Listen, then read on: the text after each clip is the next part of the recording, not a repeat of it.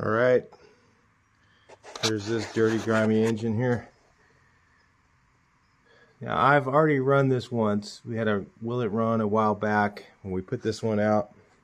It had a whole bunch of earwigs that started coming out of the exhaust. So I know it runs at some point. But we're going to put it in the oval window up here. And it's gonna, I don't know, it was just putting it in there temporarily to try the car out, to drive it, see if it runs and drives, and how it drives. So that's what this video is going to be about. Well, let's kind of look over this engine first and see what's correct and what isn't. There's a lot of stuff that's not correct on this. I don't know if the fuel pump is right. Some of the guys said there's a different fuel pump. It doesn't have the preform line that goes up to here, so that's not correct. For your car it is. The case number, if I remember right, came out to a 55 built, so it's pretty close. It's a 54 car, so it's actually going to have a lot of the same stuff on it. Looks like we're missing a piece of tin right there, which is, that's pretty important. It goes underneath here, so that's going to have to be found and put one on there before it's any permanent. This engine is in here permanently. This should have had a what they call a flat lip pulley right here, so this shouldn't have this rounded edge. It should also have, for this car, a big nut on here, the 36mm nut. It should not have this distributor. What is that from?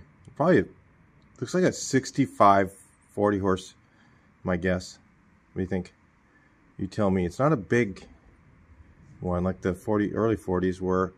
It looks like there was a lot of parts on this car that came from a 65. So like they crashed it in the front and rear, and it had front and rear fenders from 65, and or no, not on this car. It was on my other one, where they got this engine from. Came from a 65, so it was in a 60. It was in a 60 bug, and so anyway, the front and rear parts were from 65 on that car. So my guess is on that car they also took the distributor out, and maybe they had some issues with the old one, the old 36 horsepower one. I think I have, for future reference, I think I have a double or a 010. So that'd be kind of cool, to a retro speed thing. And I could possibly put in no Crassa kit later. But right now, like I said, I'm just going to put this in just to make the car run and drive. I don't know what I'm going to do here. I don't know if I have a way. Maybe we'll do some testing on that to see if it actually puts out power. I got a battery on order right now, so it's not going to get here till later this week when I'm going to film some of the rest of this. But first of all, I think what we'll do is just wash it off and take a look at it. And I'm going to get rid of these. I don't know if they're silicone. One of the things you'd never want on a Volkswagen, silicone wires. They need to be the real wire. These feel like silicone wires, so those are no good. So anyway, we'll get these off of here. Those are good on there, but I think the wires might be silicone. If they're silicone, it means they're a resistor wire. You need to have a solid wire on a Volkswagen. Yeah, it's a silicone. Yeah, so I don't know. They could have the siliconized thing in the middle. VWs don't work well with those. They need to have the solid wires on them. So I got another wire set, I'm sure, for that. Used one, of course. And we'll just kind of butter this one up and get them ready to make this car move and see how she drives. Talk to you a bit later.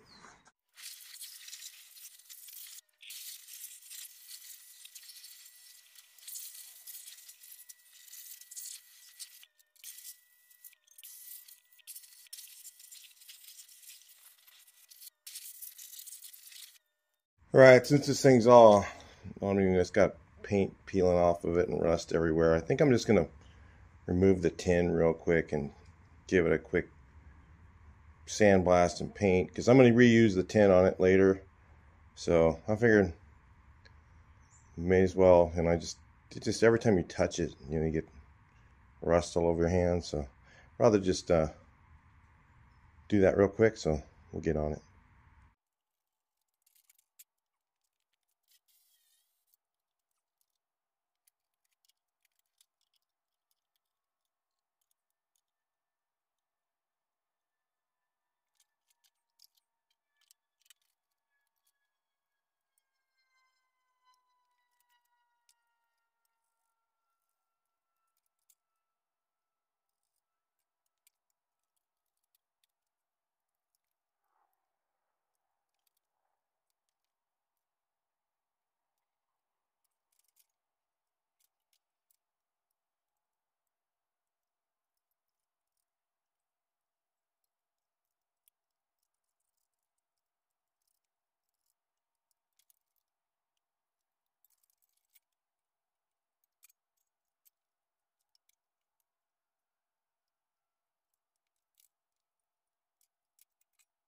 I know some of you guys really want to see me just do it raw without having to do all this, but that's why I want to take these off to you, because you know, I certainly don't want to be driving it and have it overheat real quick. You know, I'd rather take it apart real quick and just clean everything up. You know, at least then it'll have a fighting chance if I'm going to drive it without that done.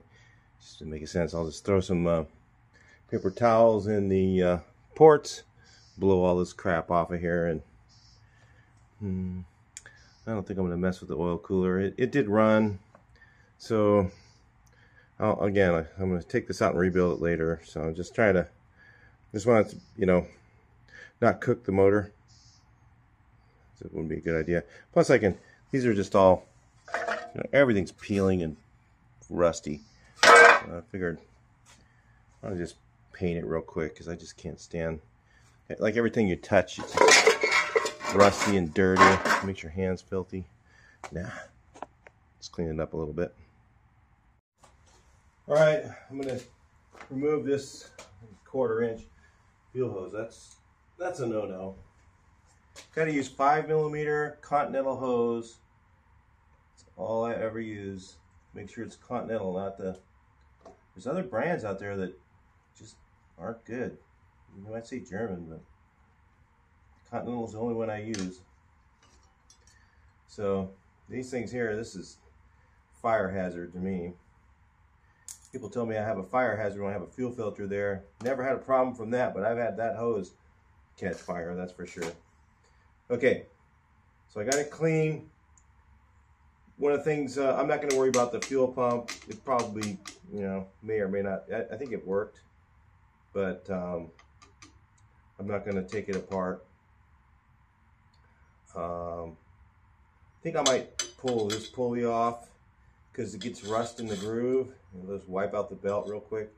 So I might just take sandblast it out real quick and go with that.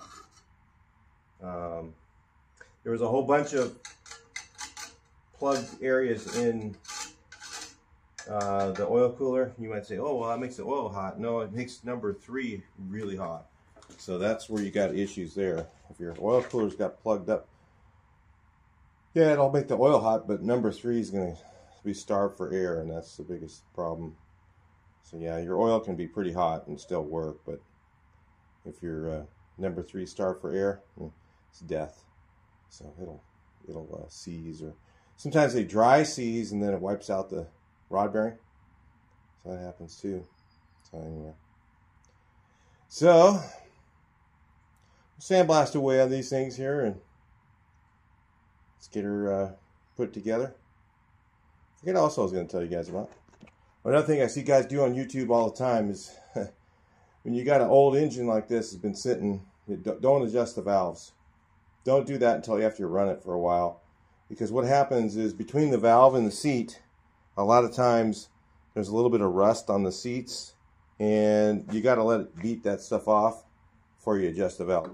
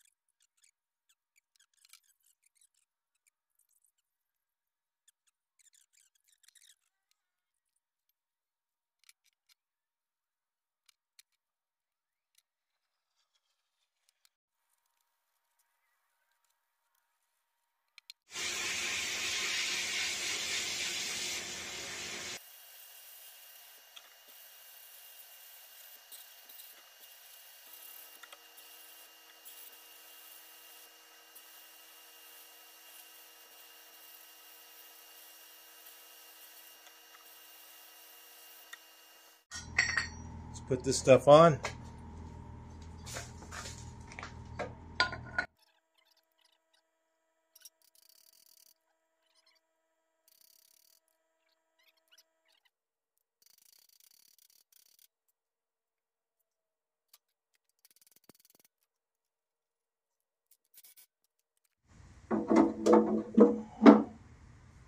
Well, we're just making a little progress here. I've been in the house back and forth doing a little picking away at this thing.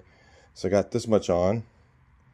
And then what I do, whenever I get like an old transmission that I'm putting in, take the clutch disc off and put it up on here, and you'll notice and it doesn't want to go on. So you got to clean those splines out really good, otherwise you're going to have a heck of a time putting that motor in. So anytime you have a transmission out, it's a good idea, if you really want to make things work, you get your wire brush on a drill or whatever and clean the splines up, clean up the end of this, give it a little sandpaper. Remember, that's things on that bearing in there, and if it's all rusty on the end, and you know, it's going to wear the bearing out. So anyway, something to think about. So it never hurts to check this anyway, you know, just while you got it out, even if it's in a transmission you've had out before. Just getting that thing to slide on that shaft will save your butt when you go to put that engine in. So like I said, we're going used on this thing anyway, so I just checked the clutch disc to make sure it wasn't totally gone. There's plenty left. That'll be good for a little while, you know, just to get it on the road. Eventually that's going to get changed. Go ahead and clean some of the rust off of here, off of that surface, and I'll just put this back together and we'll go with it. Right, I figured I'd have a current conversation with you guys while I'm doing this. I'm waiting for the paint to dry for some stuff. Figured I'll put my fuel filter on, and some people like to tell me that I shouldn't put it here. You know, I have data from 30,000 cars that have been in shops that I've worked at, and I've never seen an engine fire from this thing being here. And the reason that I put it here, and a lot of guys go, well, why don't you just put it under the tank? Why don't you put it under the car? Number one, if you ever change one that's underneath your car on the road somewhere, it's such a pain. If it's underneath somewhere and you're on the road and you're suspecting your fuel filter is bad, you can't look at it and see. You got to jack the car up, you know, on the side of the road somewhere, check the fuel filter underneath, and if it's clamped on here, I've never, out of 30,000 cars, I've never seen an engine fire from that. So that's pretty good data. If you want to do whatever you want to do, you can do that. But the reason I put it here, I'm going to tell you the reason why. I've had, you know, and some people, you know, I forget about these reasons why, and because I just automatically do it this way because I've had so many problems in the past from having them other places. And I'll tell you what, and I've kind of remembered these things as I've read those comments. People telling me about engine fires, and again, I've seen a lot of engine fires from this hose not having clamps on it. Definitely seen engine fires from that. I definitely have seen engine fires from the barb in the carburetor coming out.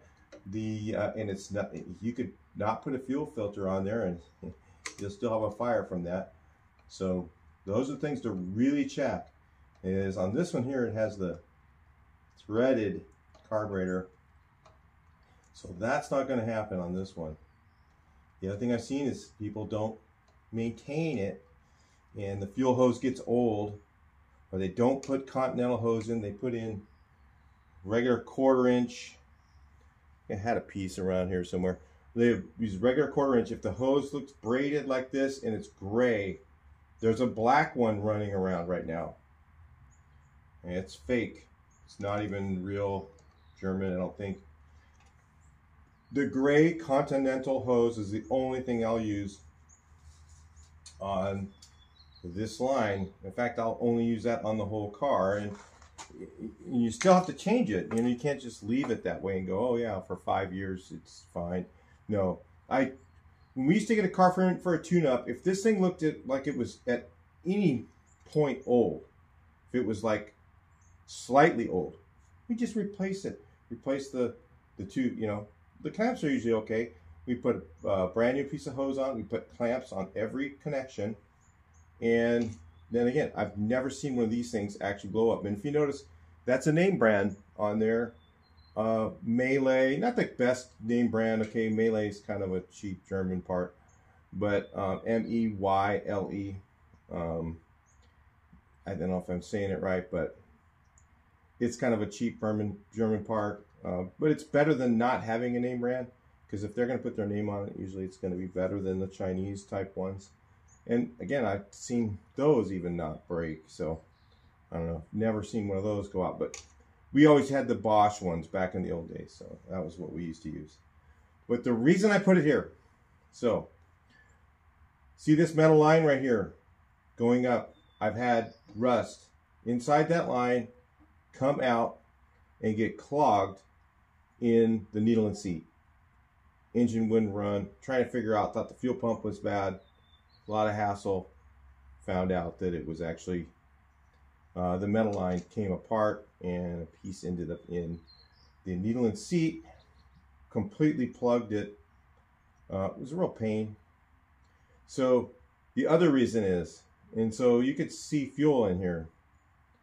And so when I'm driving, a lot of things that happen. Vapor lock happens on the road. So sometimes the fuel line here, it gets too close to the exhaust in the back and vapor locks. And again, if you notice over here, I'll bring you guys up close. I always put rubber around this metal line where it goes through. I use this. I'll put a couple of zip ties on there. Again, this is not a permanent fix, but I still don't want a new car that I just built to catch fire. Always, you know, I mean, just because I didn't do a stupid little thing like put hose around it. You know, I don't know how old this guy is here. So the reason I put it here is because then I can do a visual. I can see that I have fuel in here. So if I can see that I have fuel in there, it helps me. If I have a problem going on, I'm on the road and I have a problem, I can look at the fuel filter and go, hey, how come there's no fuel in there? All right, maybe I'm vapor locking, maybe I'm out of gas, maybe I'm, you know, maybe the fuel pump just quit. It just makes it easier for me to diagnose something. That's one of the reasons I love to have it right here. Again, 40 years, never had one of these leak. Never. Never heard of one leaking. The only things I've heard of are the clamps coming loose or not putting clamps on it. You guys think this is Chinese fingers fuel line and they put this on and they go, well, this is Chinese finger fuel line. It's supposed to stay on. No, it's not. It is not. It's just braided fuel line. It doesn't, you know, has a braiding on the outside of it. It doesn't make it any better or worse than any other fuel line. But the reason I use this is because the rubber's better with the Continental than if you get even Gates. And Gates is not the correct size. So they're like 1/4 inch or 3/8. They have, you know, American size. They don't have 8mm Gates fuel hose.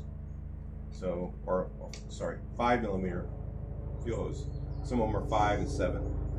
Depends on which setup you got. And they have, and it's got, these fuel filters have both. They have a stair step here, 5mm here, and a 7mm up here. So you can, if you have a 7mm carburetor, like if you have a 2-barrel, you can run it to the outside part here, clamp it really good, make sure it's nice and tight.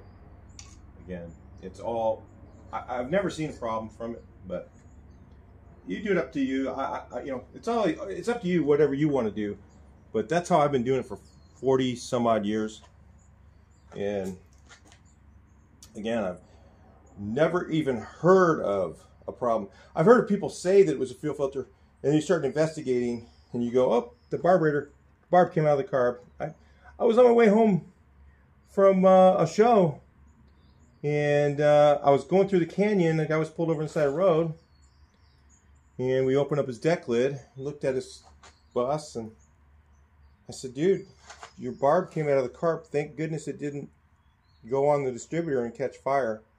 Because literally we were in the where was that, Ortega Mountains Canyon. That would have been the problem. If his engine caught fire and then blew embers or something onto the side, we could have had a massive problem from that. But anyway, luckily it didn't catch fire, but the barb itself, the little brass, or I guess it's brass or copper, I don't know, comes out of the carburetor and then dribbles fuel onto the distributor, and that's an immediate fire. So yeah, that's the fear, is that this thing will break and put gas on the distributor, but I have never seen it happen.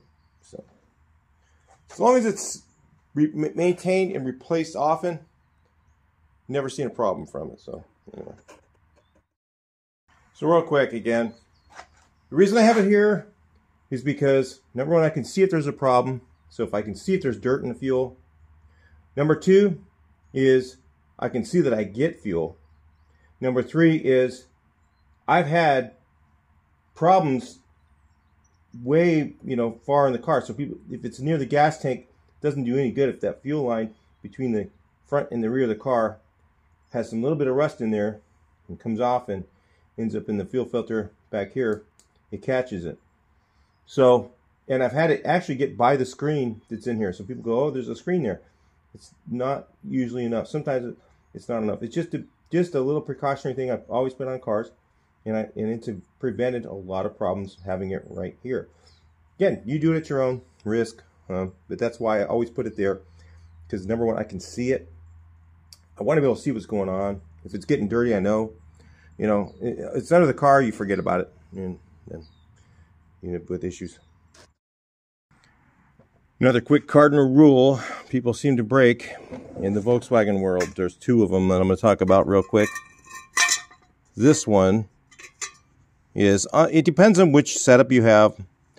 And this one here in particular, some of them have a washer that's built in to this thing.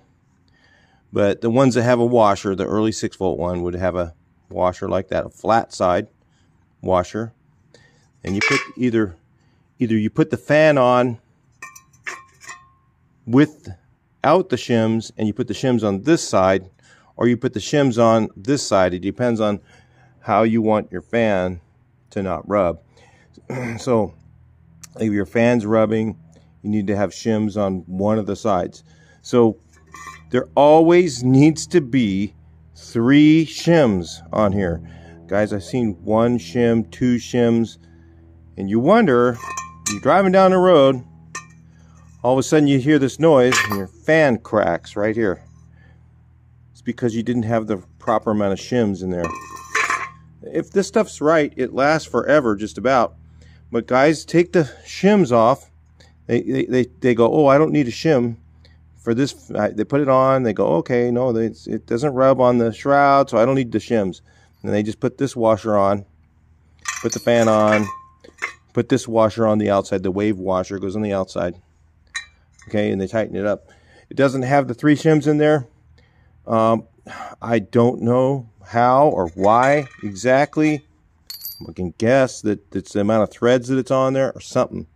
But if you don't have those shims on there, on either one of the sides, your fan will crack. Happens a lot. Now on the other side of the engine, on this side, you got your pulley for your belt, right?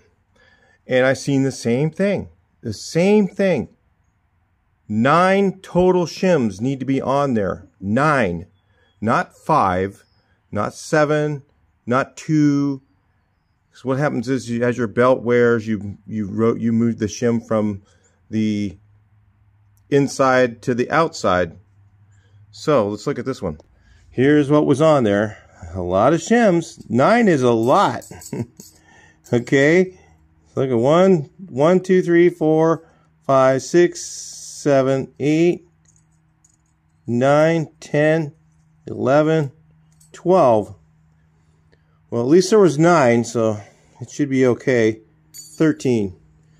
There should be 9 shims on there. Okay, I don't know. Maybe, and if you don't do that, ask Randy Slack what happens. He will tell you. If you don't have 9 shims on there, your pulley will crack. So I've seen guys go, oh, these old pulleys are junk because they crack. No, they last forever if it has 9 shims. I mean, they'll last a long time. They get rusty pitted like this one. It's not so good. I think I'm going to try and take this one off and put that one on because that one's a little better. So, and I took this off the bucket truck. I wanted to make sure, I think there's a 80 and a 90 millimeter, I can't remember, generator stand. And this one here is the correct one that was on the bucket truck. In the 40 horse, it was on that. So it interchanged, which is good, I think. Yeah, as long as the pulley lines up. I'm not sure. Just going to double check everything because I don't remember when they changed. I think it was the 25 horse was the one with the smaller one, or 80, 90, and 100. I can't remember. It's been so long since I've done 6 volt. I always change them. So anyway, yeah, I do have a 6 volt car, but it's just not something I know all the information on readily available because it's just not something that I've done very often. So anyway, 9 shims on your generator, guys. That means you might have 5 on this side and 4 on the other side, or 4 on this side and 5 on the other side, but it has to be 9. It has to be a total of 9, or you will have a cracking issue with your pulley. I've done all this stuff. I've had these problems. So anyway, talk to you guys a little later. Well, I'm going to show you something that I did not know. I don't work on 36 horse motors very often, but if you look here, I learned this weekend. That pulley's a lot smaller, isn't it? Because the generator stands a little bit taller. Never knew that. Again, we used to throw these away. These were 36 horse motors were throwaways. So, luckily, at the Big Bear show this weekend, somebody had some pulleys, and the guy says, hey, that's a 36 horse one. And I put it up next to the other one, and not knowing that this one had the wrong one on it, I bought one 36 horse just in case I needed it, which I did, and another one for 40 horse, and went at $5 a piece. So how can I go wrong? So now I'll get the right pulley on here so I can get the generator on it. Had to take off everything again. I've had to take off everything on and off of here 5 or 6 times. That's the way it usually goes when you have a lot of hodgepodge weird stuff. There's another thing I'm missing is the spring tube for this, for the throttle, which sounds wonderful. Okay, that. Great. Let's get it on here and we'll check it out. Right, so I got the red top Optima hooked up. Really the best way to go on 6 volt, I think, now. Let's see if the starter from 1954 works. Let's listen. I think it does. Let me get you guys in the back. Tell me if the starter drive sticks out.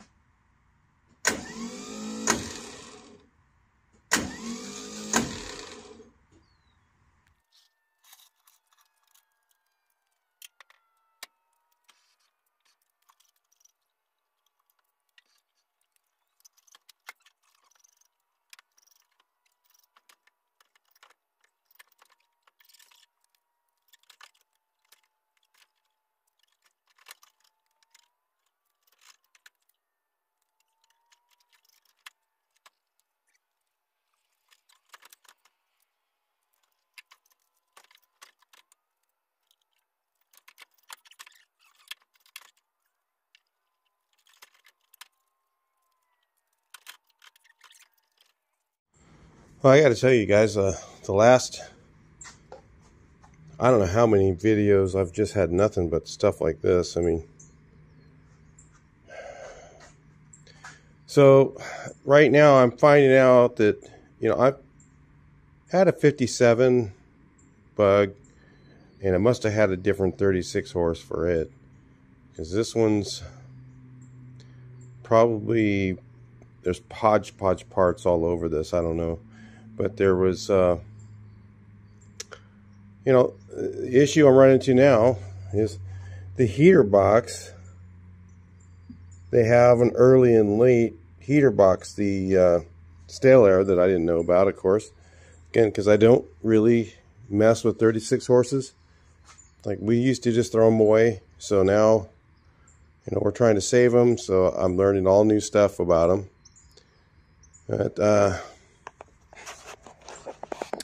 every time I try and get the bottom stud in, even if I angle it different ways, I keep on having the heater box hitting the metal, and then I look at the other ones. They had a earlier heater box for the 57s that I'm going to guess that mine goes out further on the other. Goes out, like, instead of just going down, it kind of goes out a little bit and then down. And that was to clear the later model heater boxes.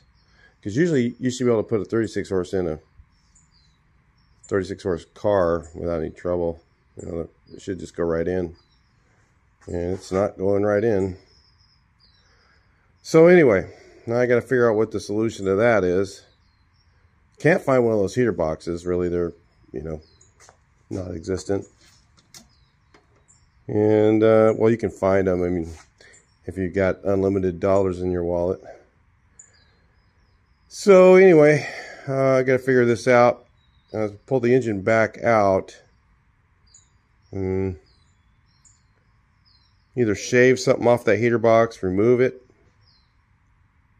or so I can't get it turned this way enough to hook it underneath. Like, that's what you normally do when you put an engine in. Usually you want to hook this heater box underneath the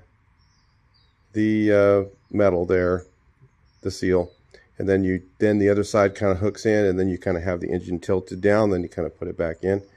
They all go in the same, and it's of course harder to get a bigger engine in a small car.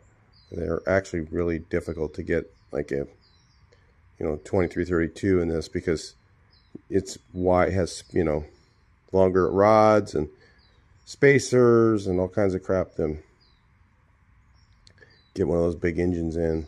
So I think, what, C pistons or something? I don't know. But anyway, figure this out. I'll get back to you guys. All right, I'll show you guys what we came up with here. It's been just fun. So it's been about 2 hours since I pulled the engine back out. I've been fiddling with this, and what's wrong is, I guess you spot weld these in place, and we put these new J-tubes on here with no car to put it in, and they were spot welded way up here. So now I just got them loose. I think what I'm going to do is put the engine in and then look at where they should be, and maybe spot weld them when they're in and put them back together. I don't know. I don't really care about the heater boxes right now. Like I said, I just want to drive it. It's just all this hassle just for that. So anyway, let's give it a try again. Put it back in. It should fit now. I don't know. I know that these are taller than the ones that came on this car. So we will find out if it will go in with the wrong heater boxes on it. It should, but nothing's gone the way it should.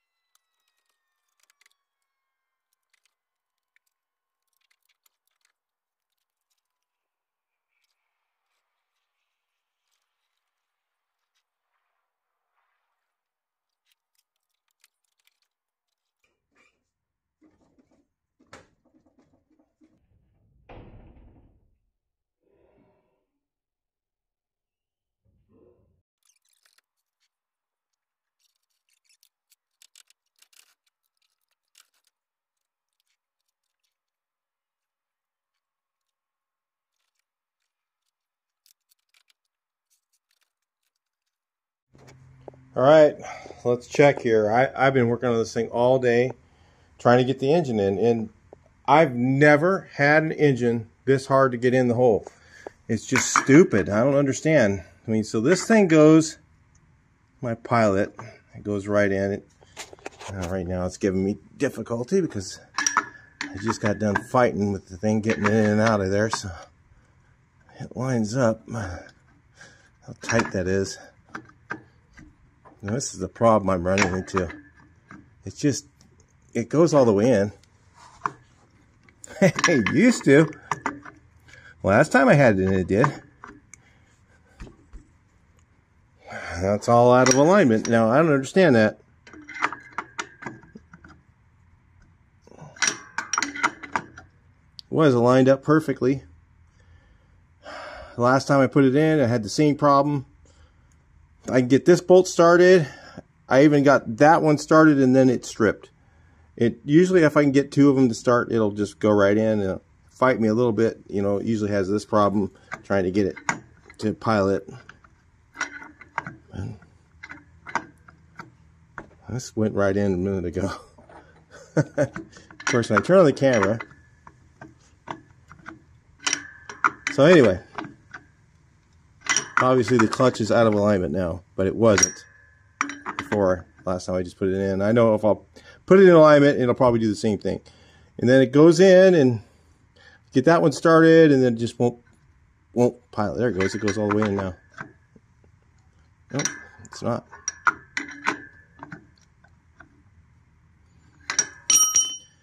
Take that off. All right, so what's been happening is I could see where it's going in about as far as my thumb is right here. And it's just getting stuck. And I mean, it seems to be, when I put it on here, it goes all the way on. But you can feel a little bit of resistance on there. So this one's picky. It needs to be right. It needs to be nice and sliding on. There's that little bit of a, I got to get it to where that thing just slides on with no issues, because it is not going on nice. So, and I'm using an input shaft to do the alignment. That's always the best way. But that little bit, if you can see that mucky stuff in there, I think that's causing problems. So, just a little bit of stuff in there. So you got to get that clean. So I always tell everybody, but yeah, I guess on the old German parts like these, the tolerances were a little bit tighter, because this is like an original clutch plate from a long time ago. So tolerance was a little tighter, and you know, it's just a little more finicky.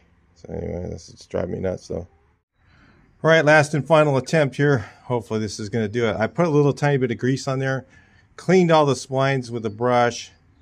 I really need like a really good stainless steel one, small, like toothbrush size. I don't have it, but I found a nylon one and I just did it with that. It seemed to, you could slide it on and off there real easy without any grease. I put a little bit of grease on it. The input shaft slides in and out. It's kind of snug though still with the grease, and so I've greased it. That's why I greased it, to kind of give it a little bit more, when I'm pushing it, it'll have a little bit of something to slide on. Just like oil might not be enough. I think grease might work. But don't put if you ever do this, don't put very much grease, just a little bit. Because all you're trying to do is get the engine transmated. You don't want to have to fling off and get all over the clutch. But it really won't. The clutch is in a different place. You know, where the clutch material is, it would probably hit the spring plate more than anything, a little bit outside of the spring plate. That wouldn't really hurt anything. But so let's go with it and see what happens. I'll tell you the results in a minute. All right, so here's what I'm doing. Just going to wrap these up. I'm leaving the wiring harness original because I don't know if later on I'm going to hook up, get the old screw type stuff on here. So I'm just going to make it, putting these ends on without cutting the harness. So if I want to do that later, I can. See this here? Because I really don't know exactly what I'm going to do to the engine yet. So this is temporary. We're just going to put this in here get it running, and go from there. All right, here goes nothing. Let's go to, got that one hooked up wrong, didn't I? One's hooked up to turn signal. Oh, wait. Huh. Oh, there's no bulbs. I don't know if I have bulbs in there or not. Maybe they're hooked up backwards or something. Fell out. Looks like that one's not right. Let's try this here. Ready?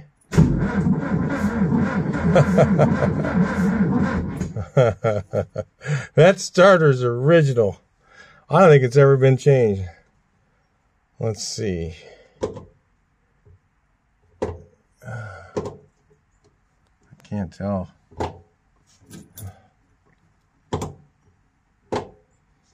Oh yeah, no fuses yet either. That's the problem.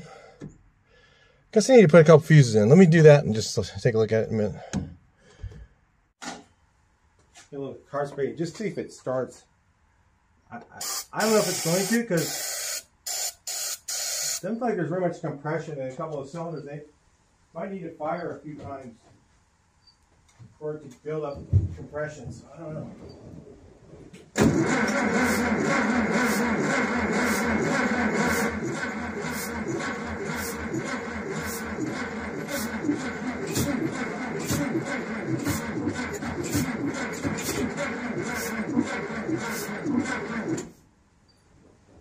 Crack the throttle open. See if that helps. Seems like it's going to fire. I mean, one of the cylinders is. It's got compression on one pretty good, but the other one's. See if I can stick something in there. Just kind of give it a little bit of a fire here. Maybe it'll fire up for a second.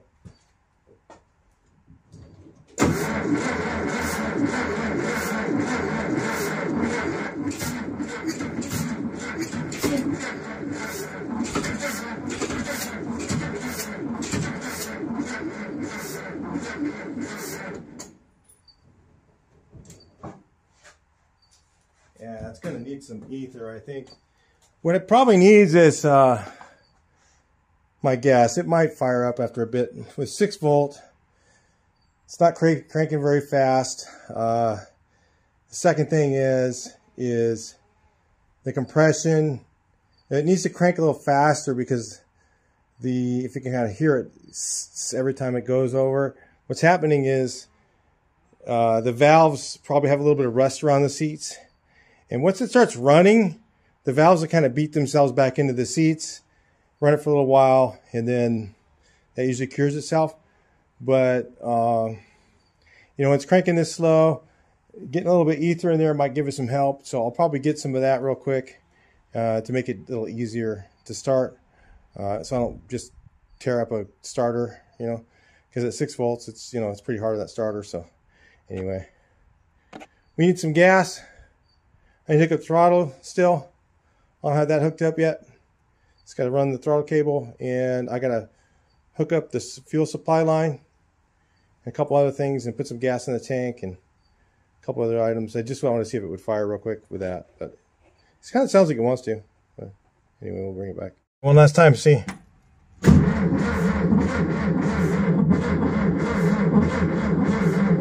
It's cranking kind of slow.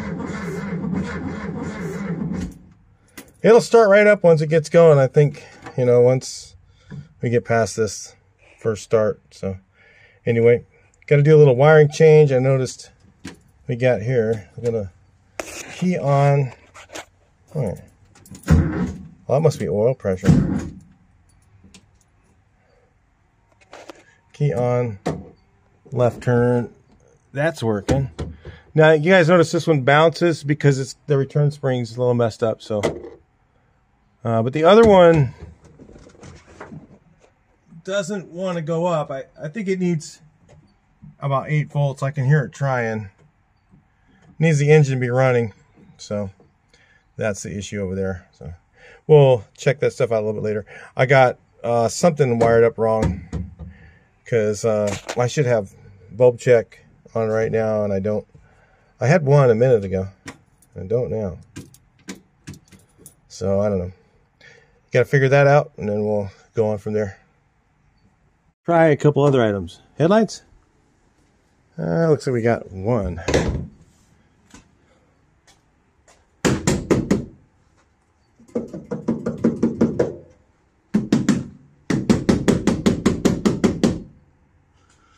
Well, let's see. Let's try, maybe that's high beams or low beams, I don't know. I still got to screw this in. Maybe I'll do that too. Let's see. Now we got two. So something's working. Brights bulb. Doesn't look like it. Let's get you back here.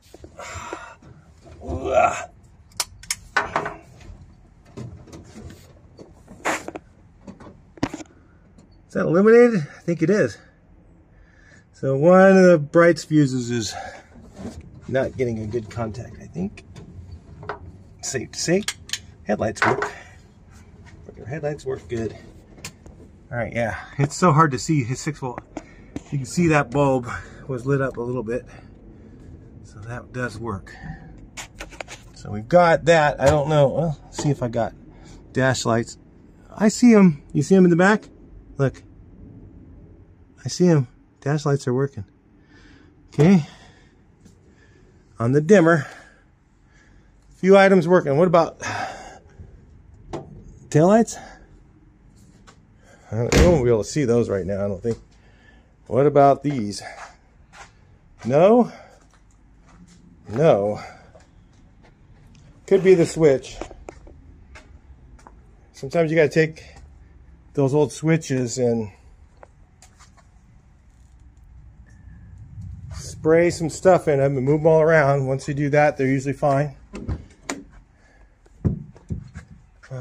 Let's try it on headlights and see if we got taillights. I'm gonna think we might now. I think the switch is the issue. Nothing.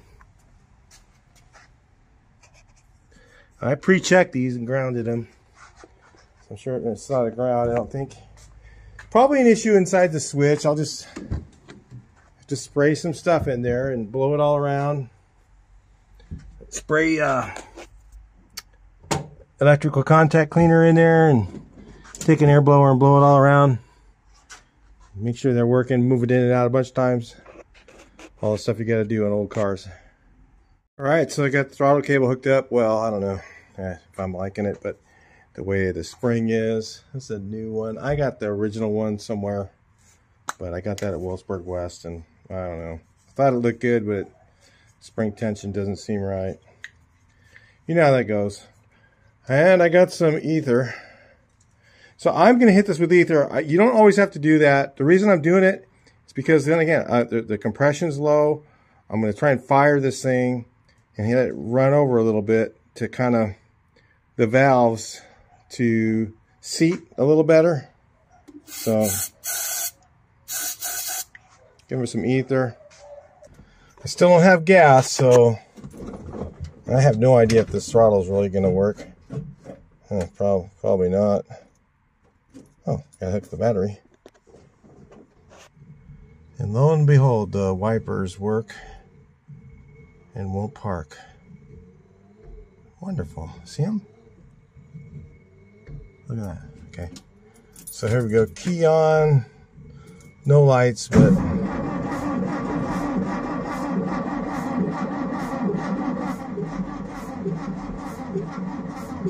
1954 starter.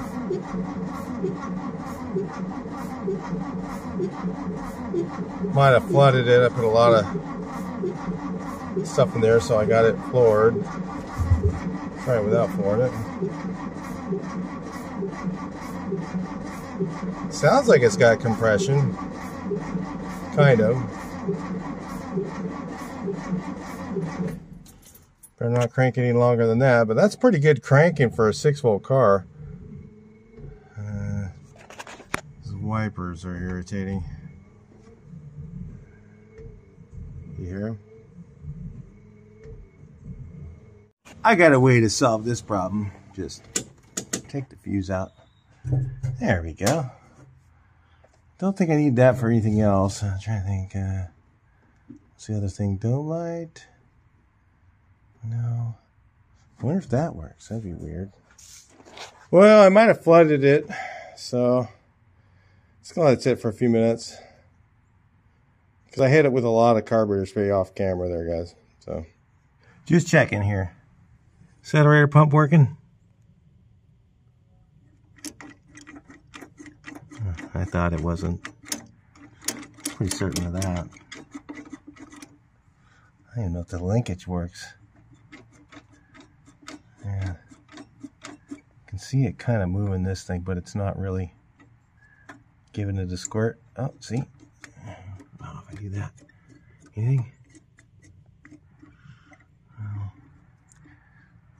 I know it's not going to work. It's been sitting for years. So you can see it kind of pushing in. It's probably just the, who knows? You never know. I mean, old German parts, you never know, it might work.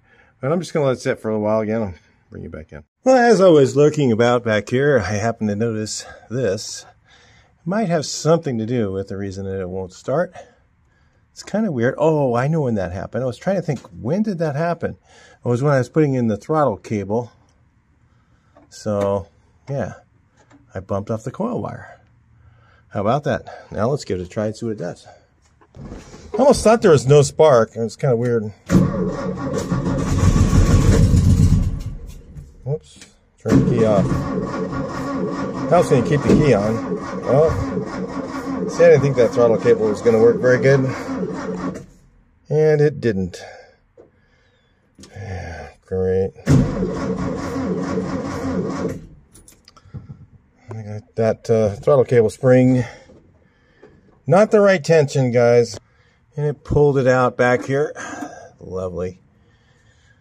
So I can't work the throttle right now. Maybe I'll just crack it. No. Guess I get to fix this right now. Lovely. I think I'll get the right parts and we'll get my original one. The only problem I have with the original one is it's designed for the perch. So, yeah, we'll see if it works. Probably work better than this crap. Well, you gotta love the quality of parts nowadays. That's the end of the throttle cable. So now I've got to do that job again. Okay, well, you know, you got a spring that's not the right tension. You got... This thing looks correct, but it's not really. Let's see if it works with the other one. So look at this. Here's the aftermarket one. That's original. But the only thing I said is it's designed to work on the one that has the perch on it. So I don't know if it's going to be too light a tension. It might work. See, because it doesn't have the... There's a perch that this goes on. I have one on my other engine. I don't really want to take it out right now. Might have to. Because, see, this one's the one from there. I thought, well, maybe they designed it to work all together. No, I think this tried to get it as close as it looked the same, but no worky. While we're resting, let's just do this again. Just to see if it, you know, it works. Put the barrel nut in here. Hold the throttle open a lot. See if it fires up and makes a bunch of noise. All right, fire in the hole. Nope. Little more carb spray.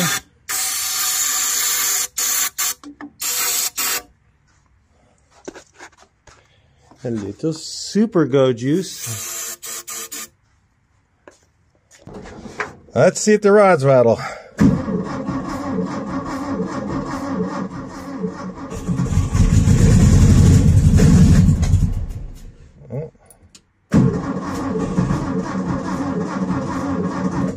The spring on the starter is not working. So it just does that. And I turned it too far. So let's try it again.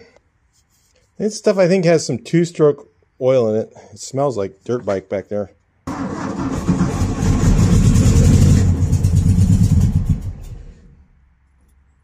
Well, it sounds like it's going to run. We just got to get throttle and fuel. All right, we'll work on that. Looks like we're going to have to go into another day.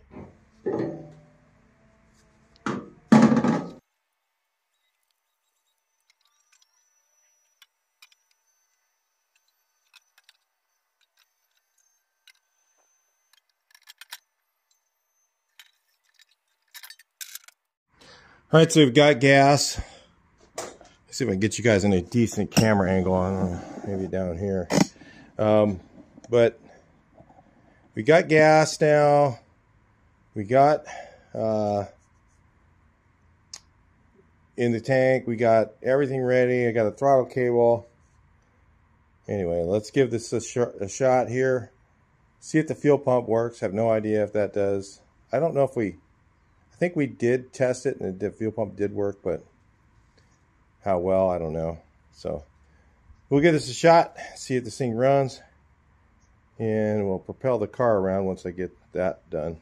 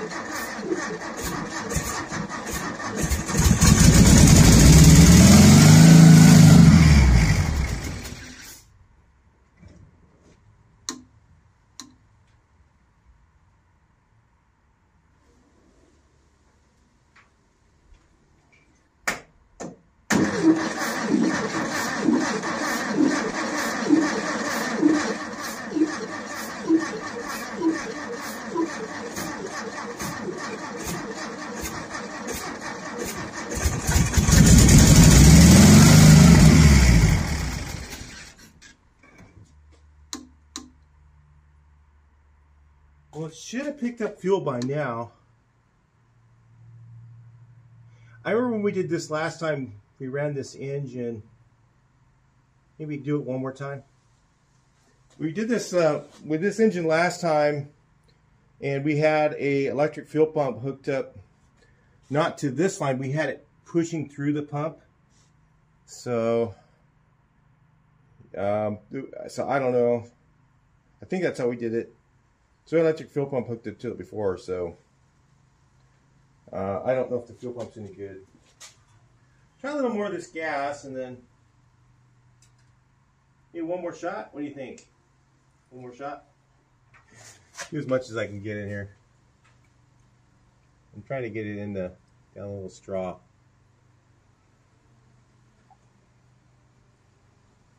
As much as I can inside there. Well.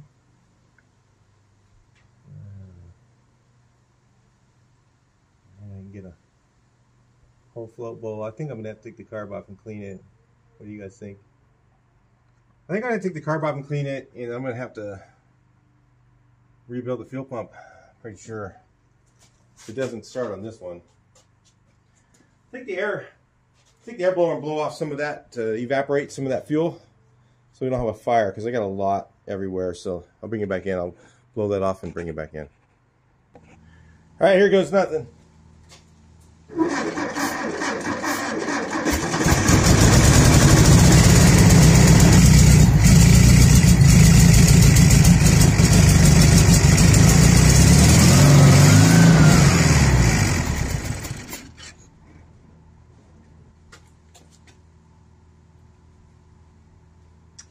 Still no fuel coming up. Well, all right, so let's take off the intake line. Maybe, I don't think it's plugged, but maybe if I take the intake light off, this side here, right here, and just see if there's fuel coming out of there. We should have fuel coming up. If it's trying to suck, it should have something on that side of the pump. So let's take that off and take a look. All right, let's use a little hamburger helper here. Maybe this will keep us from having to get a line wrench out. What do you think? I don't know. Oh, it's loose. That might be the problem, actually. If it's sucking air, so if you have on your intake side, like if you have a cracked fuel line, or you have like a fuel line that's got, you know, it's cracked or it's loose, or you got a hole in this thing, you'll it will suck air easier than it sucks fuel. So I don't see anything coming up. Got my air blower handy here. Might blow the hoses off, huh? No, we'll take a risk.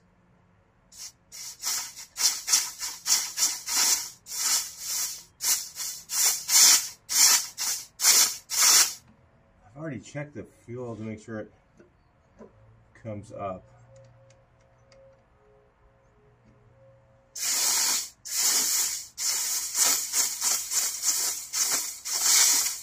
Could be, this line could be plugged. Could be. Well, let's do this. I'm gonna go to the front. So I have to get really a whole bunch of rags to cover that big lid, and I'm gonna pressurize the fuel tank a little bit with air, and I'm gonna see if fuel comes out back here. Tell me what's happening.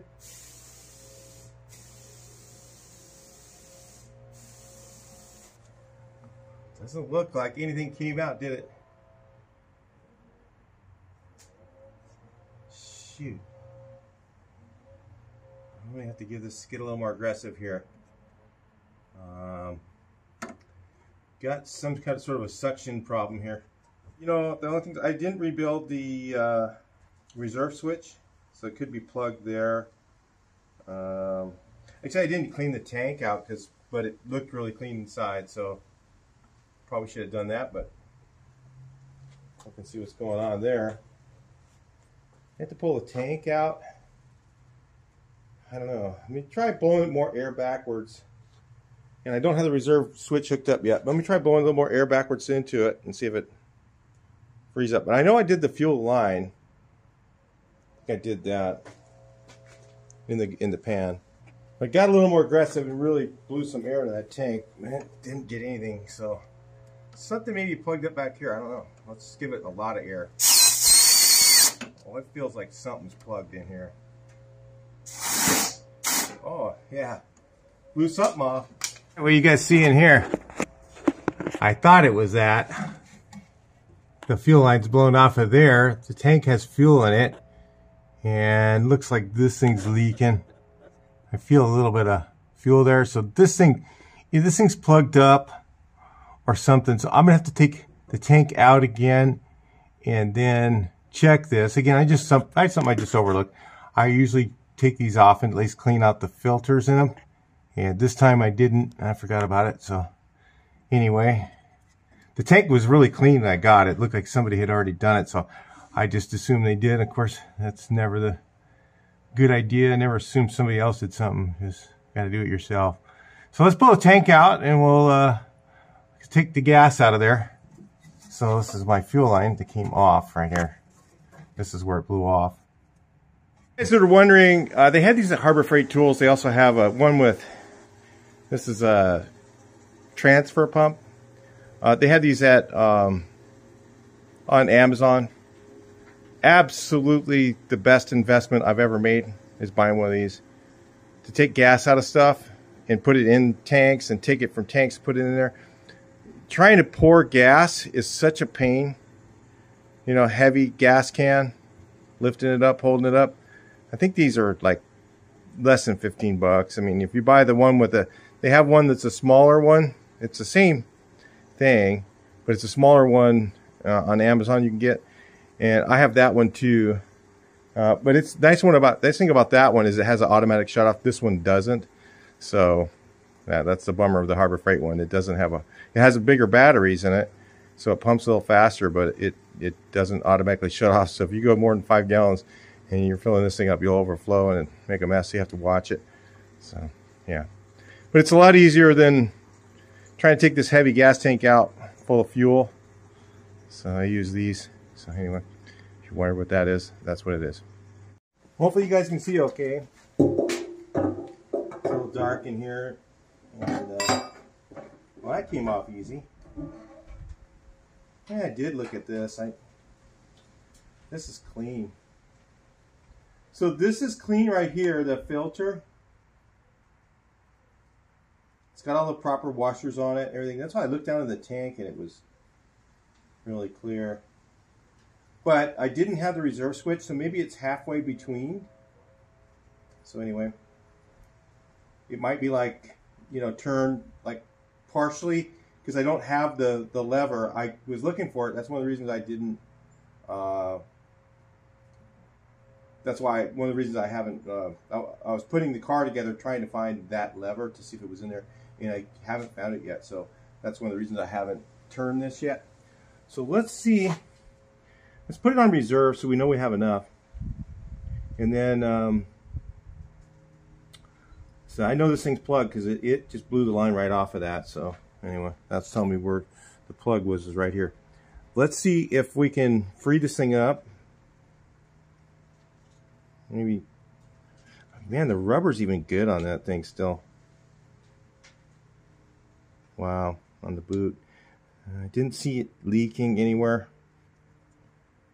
Something was a little moist there, but I think it was just when the line blew off, it just had something there. So anyway, but that looks really, really clean. If you saw inside there, that's really clean. So I don't know, maybe just right here. Let's try that. All right, let's just turn this real quick. We'll see where this thing's positioned first. All the way that way, all the way that way. Might have been just a little bit twisted. So I'm going to guess that's reserve. Let's see. Oh.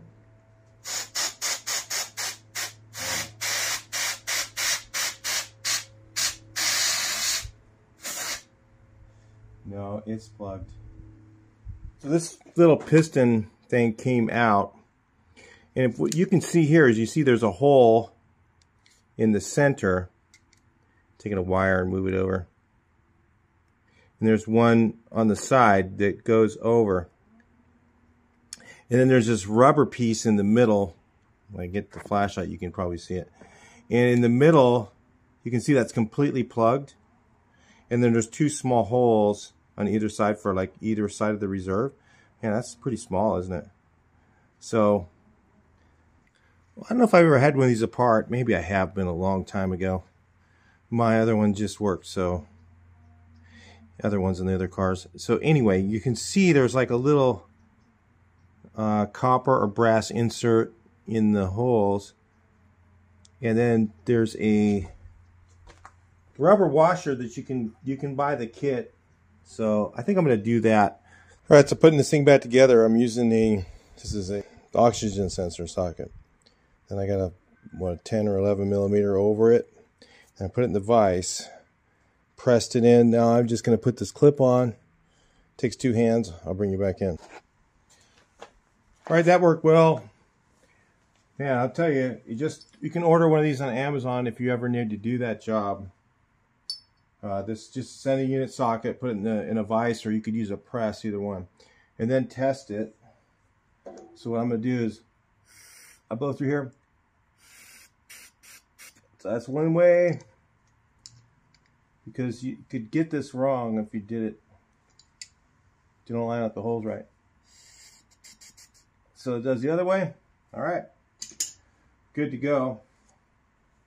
So put this back on. Hi, and look, so I was just going to show you this, and all of a sudden the fuel started coming out. I wanted to see if it was going to come out back here, because then we know we got fuel supply here. So we do. I gotta hurry and get this on.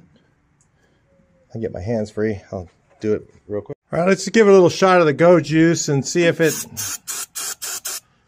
brings some fuel up into that fuel filter. All right, here goes nothing.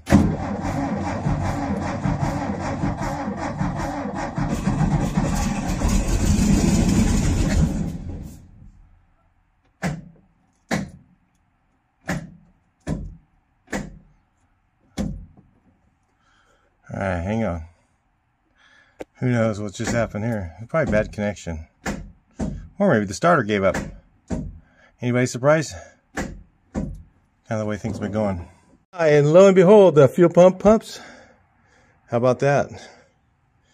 Now we can get the starter to work. Huh. Any squirty? I doubt it. And I hit it one more time right when I was going to turn the camera on. And guess what it did? Wow. It actually idles.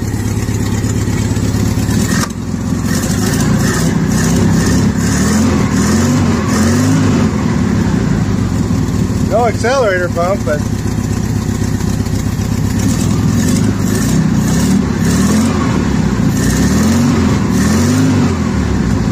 hook up the vacuum line, that might help. Look at that. It's fired right up into idle. I just turned the key one more time. I was gonna jack it up, put it up in the air and bang on the starter. And there it goes. It's running. I guess I can put the lid on this, right? Yeah. Let it run for a little bit.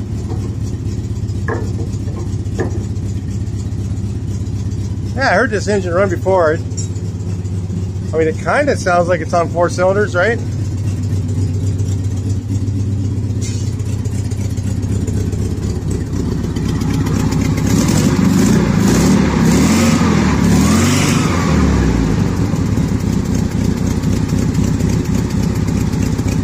Little low on compression. I think it needs a couple of hot laps. What do you guys think? I can hear something kind of firing back through there. Thinking one of the valves has got a little rust on it. Put this on so we don't have flames.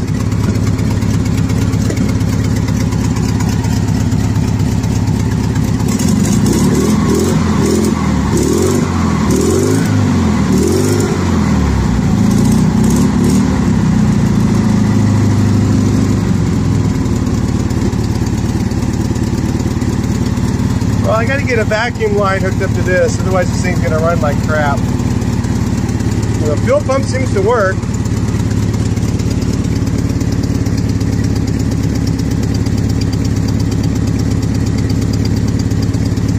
Kind of dirty.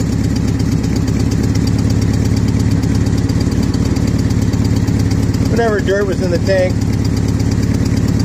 lines and all that's kind of finding that filter. That's why I put it there. Alright, so we got the vacuum advance hooked up. That's good for now. I don't know if it works or not. Let's pull out our hood prop. I had to make this. It certainly sounds like hell on wheels. Let's see if it moves. Kind of does.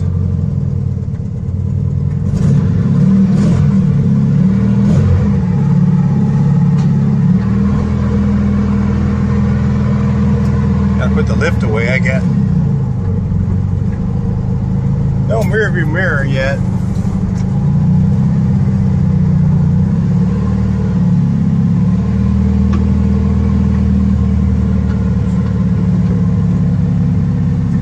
Wow, first gear is like way. It does work.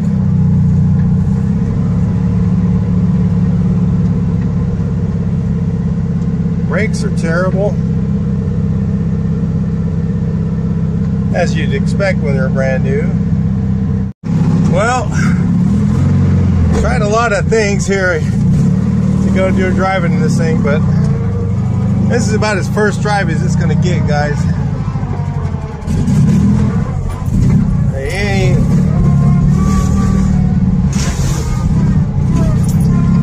It's barely running. Oh, it keeps on dying too. That's what it keeps doing. So then it restarts, but can't really. I'm gonna have to get some more. It is not gonna. Generator lights on. brakes are crap.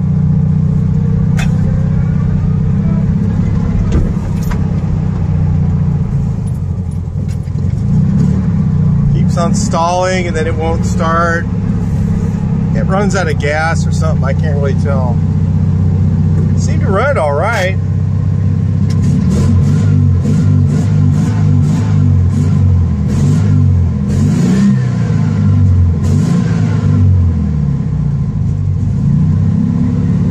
As soon as I start going somewhere, it doesn't want to.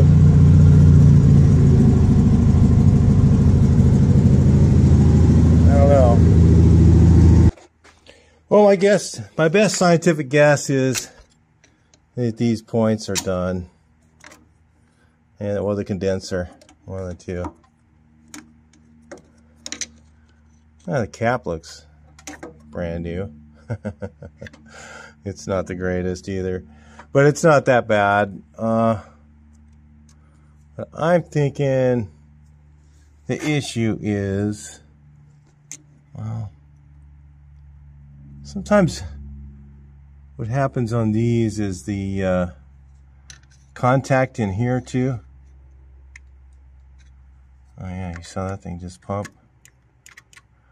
But the contact in here on these two-piece units goes bad, but the way it's running, it just kind of seems to run okay, and then you put it under a load and it dies. And then of course the starter's starting to, you know, I need to take it apart and clean it, I think, really. I bet you anything the starter's fine. I'm gonna have to, I think these points, I'm gonna have to get them out of here and put a new condenser in this thing. It's just not going to make it. So anyway, I'll pull the distributor and we'll do that. I don't know. See if I can find a set. They're the two-piece ones, I think. I'll pull it out real quick and we'll look at it. Yep, that's what it's running like. It just seems to me like when it starts coughing and spitting and then shutting off like that, it just tells me it's not fuel, you know, it's got to be points. So let's get them out of there and we'll take a look at it and see. Yeah, even sucked on this guy and the vacuum advance works too, so. But yeah, I'm just sure that condenser is the issue. So it's old, you know, obviously, and a lot of times these old ones work better than new ones, so, but not this time. I think it's done.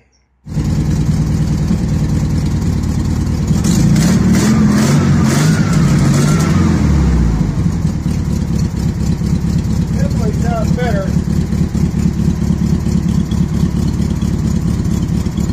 Well, let's go drive it around and see if it is any better. I can't find my timing light right now. I don't know where it is.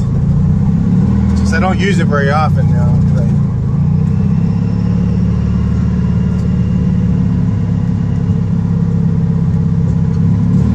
Anyway, I'll bring you back in a minute. Definitely runs better, but I can't even get it. As soon as I give it enough gas to go, it just runs out like this.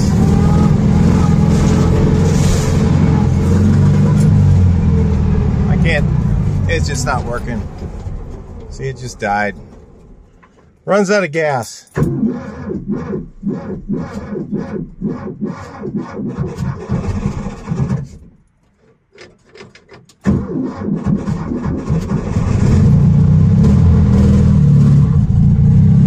So there's a main jet, there's a jet plug somewhere. I probably just have to pull the carburetor, actually fix it.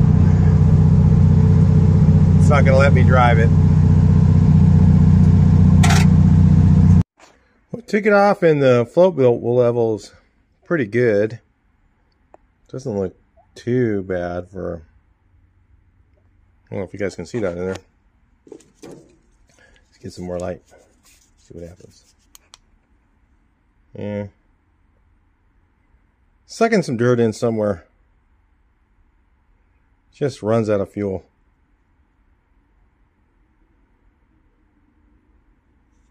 Is that the main jet? No, that's not the main jet. Air jet. It's got to be. I don't know. I don't think I've worked on one of these in years. I don't know if I've ever taken one of these apart. Maybe I have. A long time ago. Let's check the main jet here. See if we can get anything through that. Has a 112.5. A little lean. All right. This is the thing I was telling you guys about. See how that's plugged? Guess what that is. It's barely getting enough fuel in, and then it runs out of fuel. So that's what's going on. Had this happen before on another 36. Now you know why I put the filters right there. Look how that is now. That's the way it's supposed to look. So I put the filter up right near the carburetor if I can. This picks up rust, and that's rust from the lines. And it picks it up and stuffs in the carburetor. And it was just getting enough fuel in for it to idle and run. But as soon as you put it under a load and you start driving it, it would run out of fuel. And it was also having some issues with the ignition at the same time. So those 2 issues at the same time. Wonderful. Well, I took the accelerator pump off just to see, and it seemed like it was pretty good. So I blew out all the little holes for it. I need to put the spring in. So I'll show you.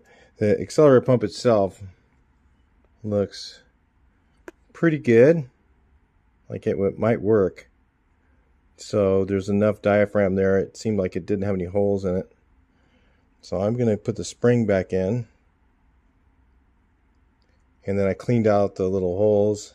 I think over there they were kind of plugged up. So that was probably the issue there. Plus there was a lot of gunk inside this little area here. I think if I just put this together, it might work now. So then I'll have to rebuild the whole carb. Basically, I went through the whole thing. Anyway, all the ports and everything. There's not much to these. They're only like, not much. All right, that's it for the carburetor. Well, as soon as I start to go uphill, it won't go. Watch. Let's see if it does this hill.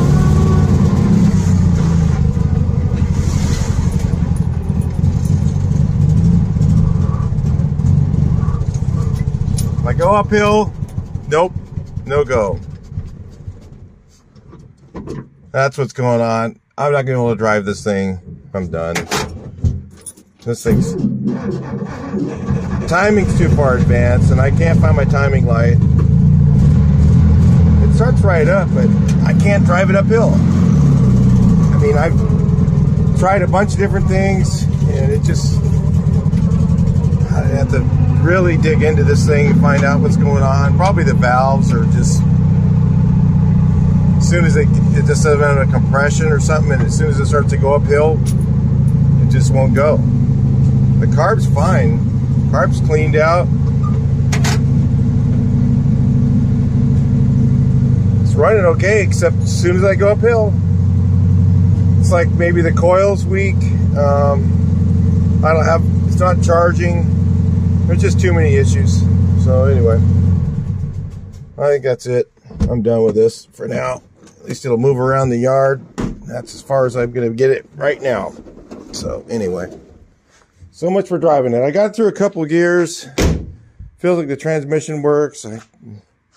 All I could take it up my street, down my street. I couldn't take it up the street. As soon as I start to go up the hill, it won't make it. It won't go up the hill. I got a little hill.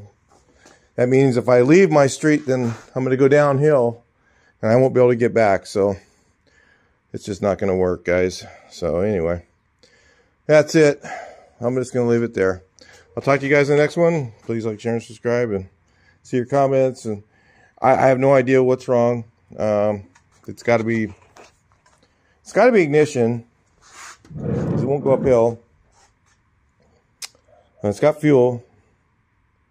So it's not the points. It's got to be either the coil or, I don't know, or just it could be just not enough compression. When it's going uphill, it just starts to misfire, and then it just won't go. It's terrible. Anyway, talk to you guys later. Next one.